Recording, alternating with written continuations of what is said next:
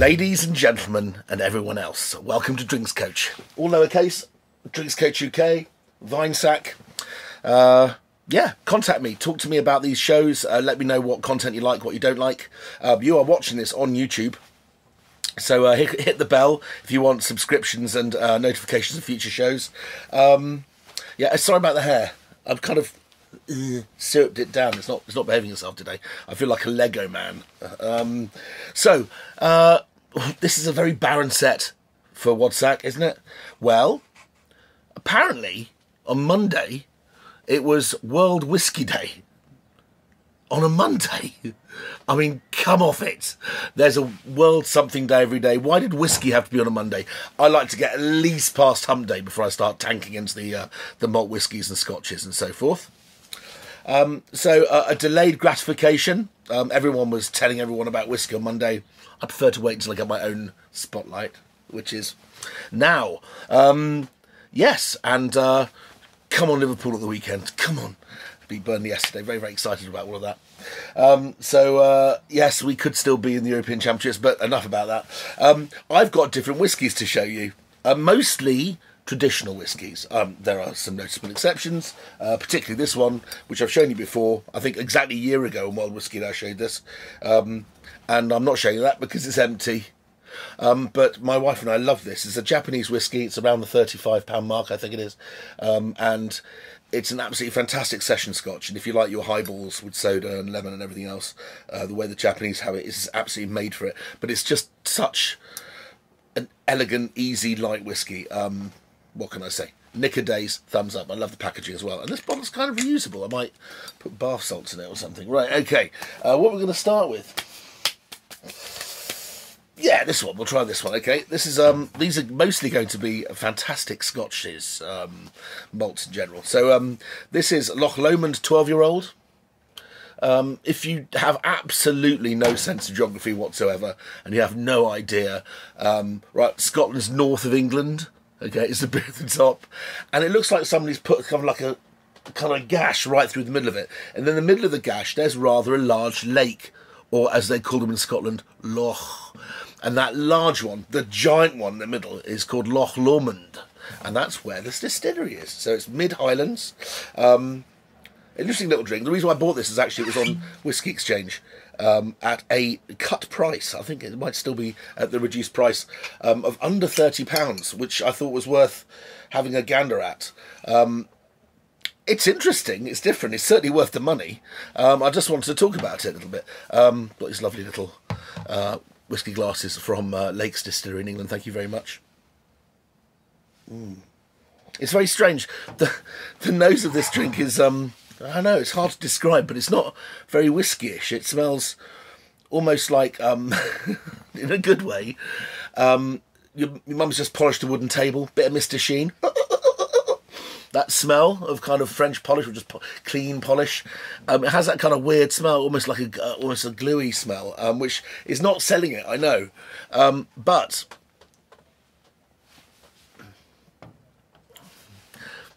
I think it's absolutely delicious. It tastes so much more exciting than it smells, and it's conjuring up also tastes of raisins, muscovado, sugar, mace, not the stuff you get in your face. The other one, you know, the one around the nutmeg. Call it nutmeg. Should we call it nutmeg?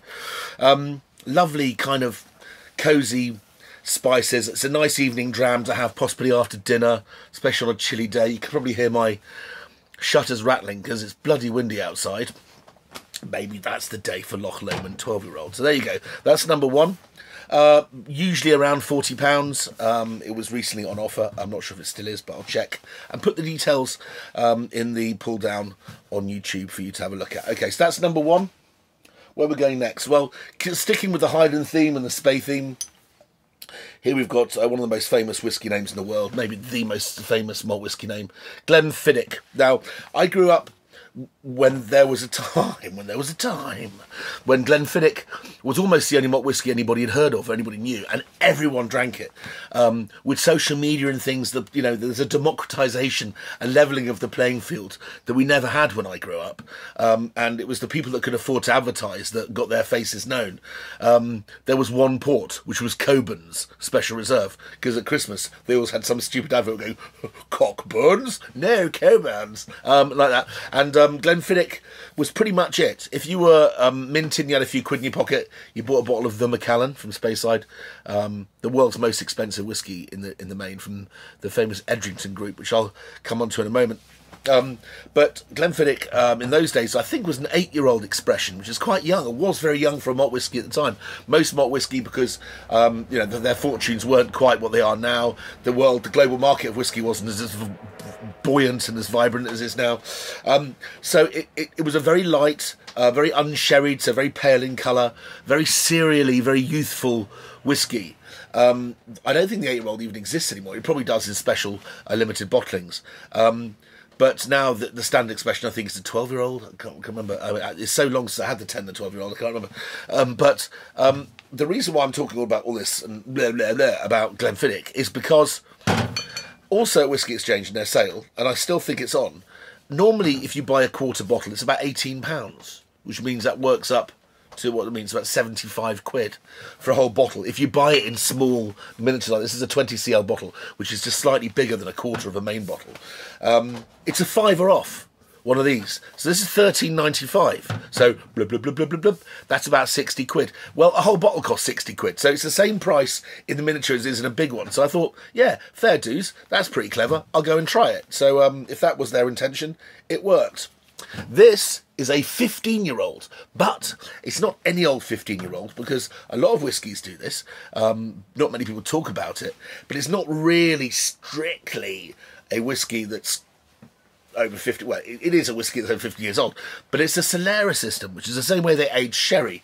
Go back to my sherry shows from last year, put in the Drinks Coach UK sherry, and I'll tell you about the Solera system. But basically what you're doing is you're building, you're building up the age of a whisky and the complexity of whisky by mixing it from one barrel to another, to another, another. And then finally, when the barrel is released or a bottling is made, they take out maybe 100 bottles from a barrel, and then that's immediately refilled with fresh whisky, which keeps the whole process much fresher. Enormous amounts of complexity, because you're literally mixing every single vintage with every other. And you end up with a very sophisticated drink. And bearing in mind also, the whole time, alcohol is evaporating into the air. You must have heard of the phrase, the angels share. The government and the tax office even know about exactly how much alcohol is evaporated into the air in Scotland every year, so they can do it as a tax write-off. And a 15-year-old whisky is that much more concentrated than a 12-year-old or a 10-year-old or an 8-year-old. So let's just try this. This is one of the most decorated whiskies in the world, if we're talking in terms of competition medals and so forth. Much darker colour. Well, actually, it's not that much darker. Very, very similar. It just has more of an old patina about it. I don't really know if I'm talking nonsense or not. Anyway, Sludger. I mean, it's a very brooding, concentrated, much more complex aroma. The reason I'm grabbing for words is I don't know where to start. It's kind of butterscotch, barley sugar. There's some lovely dried herb. I'm going to add a drop of water. This is okay. This is legit. It's what I call a threat of water. I don't know if that's a threat, which I think is like a thread, or threatening it with water. But the famous Wallace Milroy, who owned the very famous whisky shop in Soho, which is now both a whisky shop and a fantastic bar. Wallace Milroy once said to me, it's okay to drink water because water in whisky is like dew on a rose, which I thought was a wonderful way to express it. He, of course, died from drinking. Anyway, so, wow. The moment you put the water in, it aromatises the thing. It's an insanely aromatic whisky. Now, a lot of Scottish whisky is really split into two fundamental types, really, or three fundamental types. Those that are darker in colour, which means they've been aged in barrels which already have flavour. So there'll be a sherry barrel or a bourbon barrel. And also there are those which, when they malted the barley, they used a fire made from peat, which makes the barley very, very smoky. And that comes all the way through. And of course, if you drink the Ireland whiskies, which we'll come on to in a moment, they can smell very, very bonfirey, or the smell of sweet cherry wood, or the smell of a smoked kipper, which I find extremely attractive.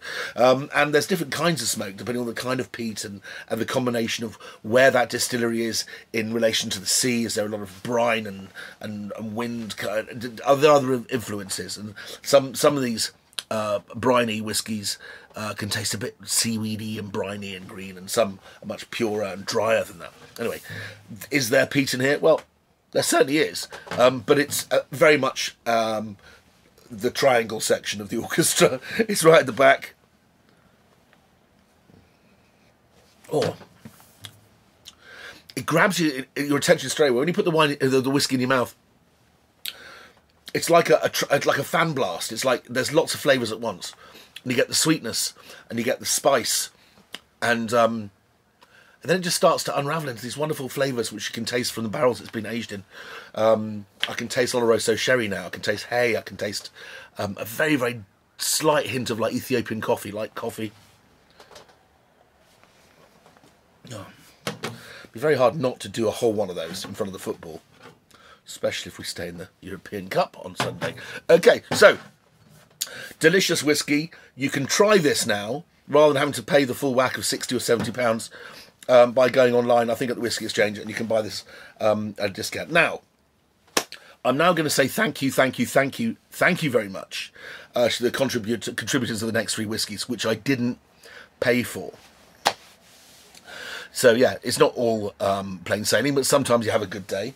And Guy Woodcroft, who is the head buyer at Master of Malt, very kindly donated me 2 whiskies, which I pleaded for in order to do this show properly, because they're whiskies I drunk during the year. We're that late into lockdown, and me not getting paid anything by the government, that a little handout doesn't hurt for me for this show. So the next 2 whiskies certainly were given to me by Master of Malt. So I'm just declaring my hand there. But they are whiskies I picked specifically because I wanted them on the show. Number 1. We're going into peat territory now. Bowl. These are the big smoky whiskies which my wife loves, and most people, I think, kind of identify purely with Scotch whiskey, that strong peatiness. Look at that. Isn't that a beautiful label? I love this label, and I love this whiskey. This is such a great session whiskey. This is called Aerolite Lyndsay. What an odd name. Aged 10 years, single malt whiskey, Islay, Aerolite Lyndsay. Well, here's a funny story. I used to fly an Aerolite somewhere in the States. Can't remember where exactly. They build 3-axis microlights. That's like a microlight plane. You know, the ones which look like a hang glider with an engine on, but they're 3-axis, which means they're actually a frame like an aircraft. So it's an ultralight aircraft with a Rotax air-cooled engine on the back.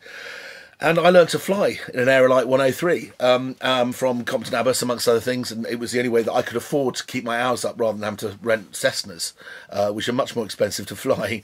And I flew from somewhere near Dorchester in Dorset all the way to Penzance and back on 2 gallons of fuel. That works out at 65 miles to the gallon. Who says that air travel has to be expensive? Really great times. I don't use my pilot's license anymore. It's lapsed, but one day, hopefully, I'd like to fly again. But anyway, Aerolite Lyndsay, I think they've... I don't know if they know that there is a microlight called an Aerolite, but if you take a long, hard look at that and you zone out in the middle of the night while you're supping away, you may suddenly realise, have your epiphany moment, that it's an anagram of 10-year-old Islay. Isn't that cool? It's a 10-year-old Islay. It even says so on the front. Look, to age 10 years, Islay in the red in the middle. Aerolite Lyndsay is an anagram, 10-year-old Islay. There's a guy, a real character and a real kind of legend in the whiskey industry. I think his name's Sam Simmons. A guy called David Broom, who's also very well known in the whiskey industry, wants to talk to me about this chap. And I believe that he's behind the Character of Islay range, or the Character of Islay Whiskey Company. And what he's done is he's gone and bought whiskey and had it aged and conditioned the way he wanted to, like other maturers of whiskey, like Gordon and MacPhail or whatever, or the Whisky Society, for example, and had it done his way. and you tend to find, that if you go out and buy a bottle of Isla whiskey, a Lefroy, a Bowmore, an Ardbeg, a Kalila, and hopefully soon again, one of my great favourite whiskies of all time, Port Ellen, which is being rebuilt.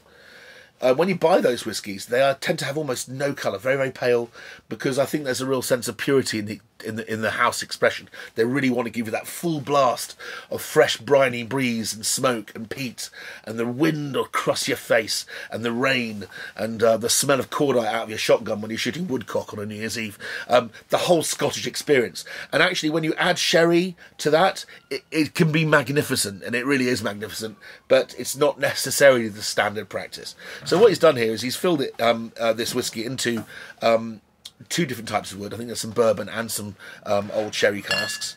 As you can see, it's a little bit darker, I think, than a lot of Isla whiskey that you would go and buy in the street. Which one is it? Sworn to secrecy. I asked Guy at Master Malt, go on, you can tell old Joey Joe, can't you? He said, I absolutely know which one it is, but I'm not telling you. And I said, I think I can guess which one it is. And he said, if you can guess which one it is, you're probably right. So am I going to tell you what I think it is? Well, let me describe it first, this whiskey. Okay, so... Oh, it's definitely that North Island kind of invigorating...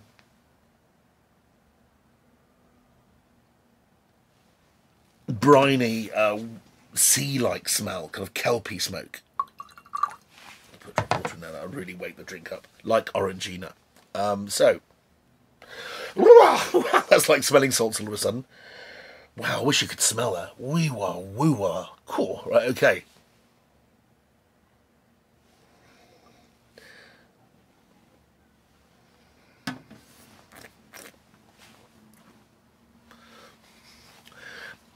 If I was to say this whiskey was very medicinal, that would rule out a lot of the competition.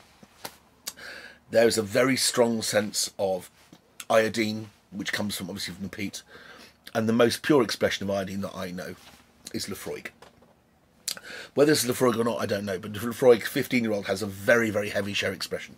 So maybe this is similar to Lefroy 15, but taken out of barrel early. Either way, it's flipping delicious. Absolutely fantastic. That is one of my two whiskies of the year.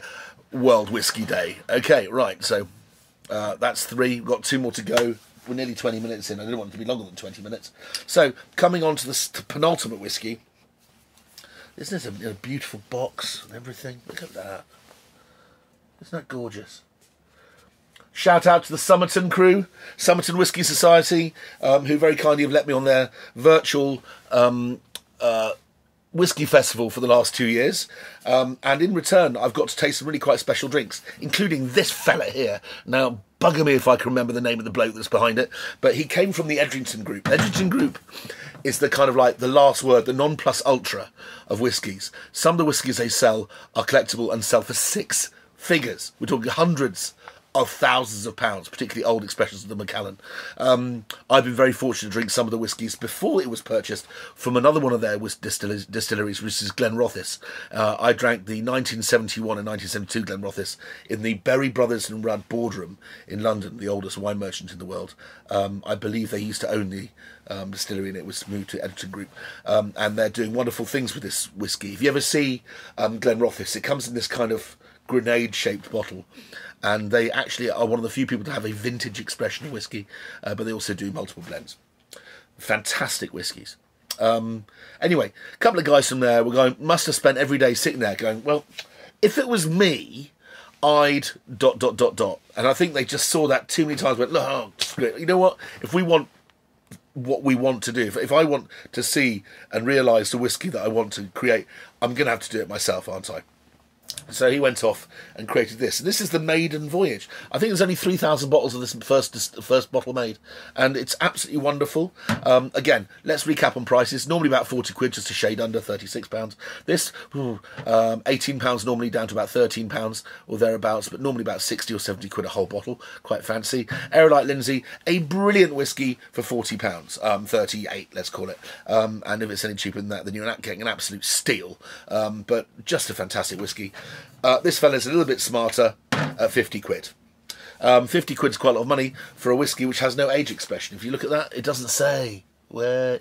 And that's probably because of the whiskies they've bought. They may not know exactly how old the whiskies are. But this is what they call a vatted. So far we've been drinking single malt whiskies. A vatted malt is a blend of different malt whiskies. No grain, just pure malt, but it's a blend. And it's called Scalasaig. I think that's how it's pronounced. And Scalasaig is a beautiful little fishing town on the tiny Hebridean island of Colonsay. Dan Jago, if you're watching this, you probably know this whiskey. I hope you do. But Scalasaig is a town on Colonsay. And this is a real beaut. Absolutely delicious whiskey. And I poured this for my wife for the first time last night. And it was one of those moments where she just went, she really, really got it. And just, it was just so nice to see the lights go on when someone drinks something that you think is super special. And they clearly do too. But Emma just went, oh man, that's delicious. Right, so Scalasaig, the island hopper, it's so called because the fellas behind it have mixed malted whiskies from that whole island and peninsula group to the west of Scotland's mainland. So it's whiskies mixed from Islay, Orkney, probably Mull as well, etc, etc. So it's kind of a mixture of all those little bits and bobs going on there. Look at the colour. This has got some badass sherry aging in it. Look at that. So this is the colour of cognac. Look at that. Woo-hoo-hoo! Dark. Now, I don't know if it's blasphemy making whiskies like this, but coming from the Edgerton group, where they were the king of oak barrels, the Macallan is one of the darkest, most powerful, richest whiskies known to man. So they're taking some of that aging whiskey know-how and that aging know-how in maturation barrels, and applying it to Ireland and Islay whiskies. Yeah, man. God, it smells of yes, okay, it's okay. This is seriously peaty as well, but not peaty in the precise medicinal bromine iodine way that this Islay whiskey is. It's way more kind of layered than that. It's sweet on the nose, like sweet burning, sweet spruce and cherry wood, the kind of wood you'd smoke salmon over.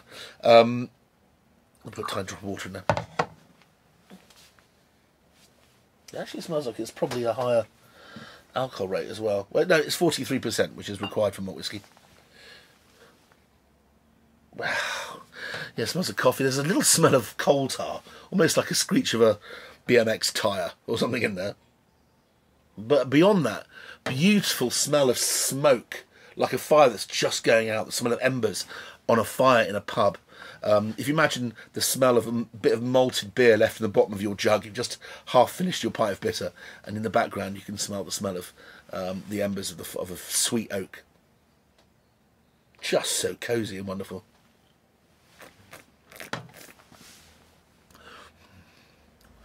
On the palate, I just want to drink that watered down with a grilled kipper. It just tastes of Arbroath smokies, smoked herrings. There's a sweet, almost beautiful, cured, crispy, smoky bacon quality to it. And then underneath all that, there's a genuinely sweet fruit. So mandarin, comfy pear. It's super complex.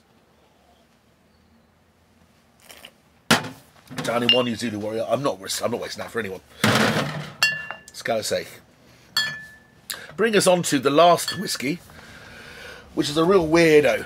And I think it was influenced, and I could be completely wrong about this, but I think it was influenced by a whiskey which I was very lucky to try with my dear friend Dan Prizeman. If you're out there, sir, Dan Prizeman, one of the great bourbon experts in the country, if not the world. He's been brand ambassador for Four Roses Bourbon. Really knows his stuff. And they had a whiskey bar up the road until recently, and he let me try this. This is from the High West Distillery in Utah, in America.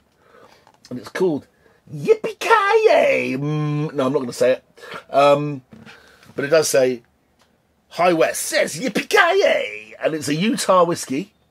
And it's a rye whiskey. It's made from rye, and I love rye. I think I've mentioned this before when I've done shows before. Catoctin Creek, sorry. What was the other rye? And I did some Rittenhouse 100 on my first American whiskey show. Again, the Drinks Coach UK American whiskey, and it'll come up. So, Yippee-Ki-Yay, what am I going on about? Well, this whiskey, if you can see, is quite red in colour. And that's not bad rendering on shot or a bad photo. It is actually then aged in Syrah or Shiraz barrels and Vermouth barrels, red Vermouth barrels. Somebody popped this in the post to me the other day. Thank you very much to whoever it was. I will be thanking you by linking you to this this show and to my Instagram post. This is Stauning El Clásico. This is a Danish whiskey. I don't know how old, probably not very old. This was bottled in 2021. This is the first batch, and so new is it that I've looked at all your usual suspects, Master of Malt, Whisky Exchange, and it's not on any of those sites yet. So I might have just actually got a scoop here for a change, and they will be, I'm sure it'll be available at Master of Malt. They've sold everything else that Stauning's done, and they're a fantastic distillery in Denmark, trying all sorts of weird stuff, and this is Stauning El Clásico, see that, research series. Well, why? Well, this is a Danish rye whiskey, rare enough in its own right, and they do all their own malting, do all their own sort of like farm distilling, local barley, local rye, says here local water, direct fired pot stills like they have in Scotland. It's been double distilled like the whiskies in Scotland, bottled on site, and then aged in Vermouth barrels, exactly like the Yippee-Ki-Yay that I just showed you in the picture. This is also kind of like bond proof. This is like full strength bourbon, 100 proof in American numbers anyway. It's 50% alcohol, so it's stronger than the others. First of all, when I smell it, very clean. It almost smells clean like a gin that's been rested in wood. There is the lovely kind of tangy, orangey, dry, dusty notes of rye. Add some water and that immediately explodes now. Now this smells like a Tennessee straight whiskey, albeit with lots of rye in it.